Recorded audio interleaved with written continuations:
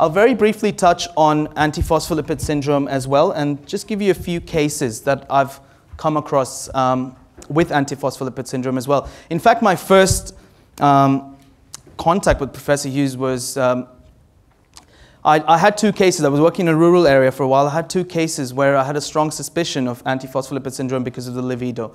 So I started using those criteria. And one question I started asking is there any symptom, any medical issue that you've had at any point in your life that just doesn't seem right, that isn't getting better?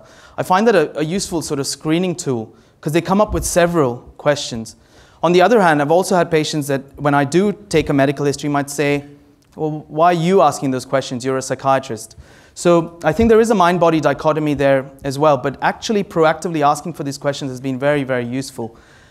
I did have these two questions with prominent libido reticularis, and one of them actually had an elevated anticardiolipin antibody. And I wasn't getting anywhere because the rheumatologist used to come just once a month, and phone conversations really didn't get anywhere. And I said I'll take a gamble, and I called the lupus unit, and Professor Hughes really was extremely helpful to give me the time of the day to talk through this.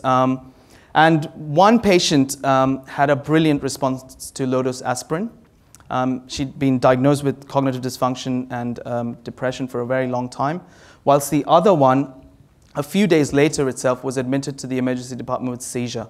She was a young girl, and I'll show you her slide later on.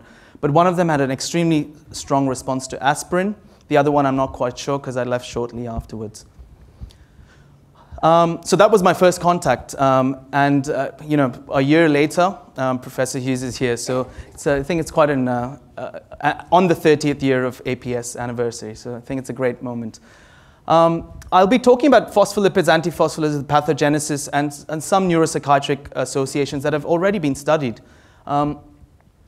We've heard this before, but a recent article in the BMJ actually said that it can affect all organ systems, and hence it can present to any specialty.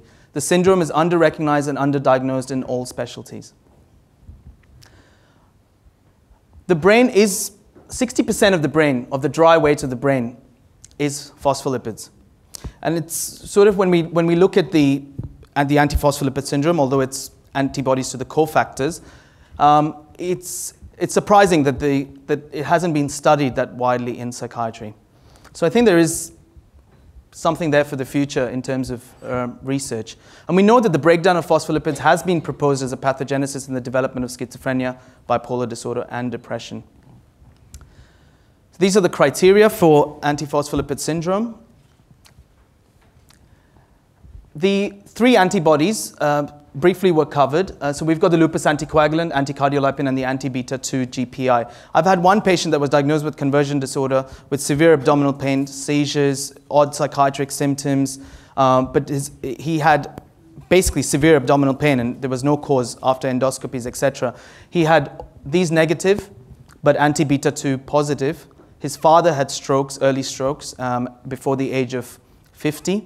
In fact, the reason why I carried out the testing was because he mentioned the thing about his father, and I said, let's look at your dad's notes. And his dad had ANA of 1:320, factor V latent deficiency, and also anticardiolipin positive.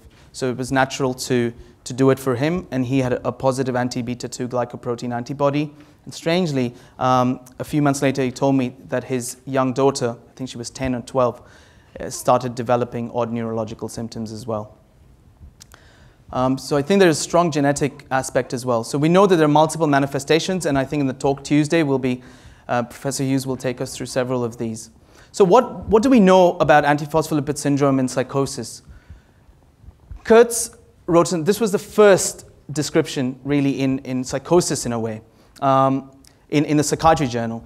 Antiphospholipid syndrome may present as psychosis many years before the occurrence of somatic symptoms. There are several case reports with response to immunomodulation, prednisone, and aspirin. And this was the article that Professor Hughes also brought up. 32% of untreated patients had low to moderate titers of anticardiolipin antibodies, thus implying their possible causal role in psychosis. And something that's very interesting is clozapine is actually associated with an increase in anticardiolipin antibodies. So the question really is that what might be associated with possible venous thromboembolism? Is that what possibly is associated with myocarditis from an immune system perspective? We know that clozapine has very strong immunomodulatory properties as well, and is an immunosuppressant. We see that in clinical practice. In the ANZ-JP not so long ago, there was a small correspondence written about this as well. So APL may be implicated in antipsychotic-induced venous thromboembolisms. Choreic movements have been associated, and an article in Medical Hypothesis Journal, they had, I think there are 8 cases, I might be wrong, 8 or 13 cases, where they actually conceptualized psychosis as a plasminogen activator imbalance. It's been published, where they found that individuals with psychosis after they developed a thrombotic episode were put on warfarin or heparin, and their psychosis remitted. They're off psychiatric antipsychotic medication. So again, a subset, there is an interesting subset there. In depression or affective syndromes, again, there's a case of mania has been published. So there are independent case reports, and homocysteine comes to, we know that homocysteine has been studied. We know that vitamin B12 and folate is closely linked to homocysteine metabolism, and there is some association between homocysteine and APL as well. So lots of connections there. And Mays has done a study in depressed individuals. Depressed individuals have significantly higher levels of antiphospholipid antibodies as well. Cognitive dysfunction, dementia that was mentioned, one of the commonest symptoms. But I'll bring your attention to something that's interesting. We know that the ApoE2 receptor is described in Alzheimer's.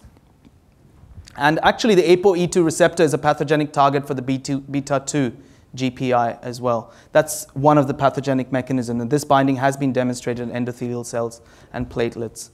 So I think looking across those specialties, there's some signals there that, they might not be significant signals at all, but it's an interesting association. And this was a study in the mouse model. A recent animal study revealed a significant interaction between the amyloid precursor protein genotype and the induction of antiphospholipid syndrome on a female background.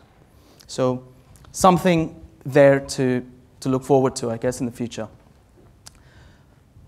The other thing, migraine. We know in psychiatry, migraine is actually clinically, since I've started asking for migraine, get a lot more of it.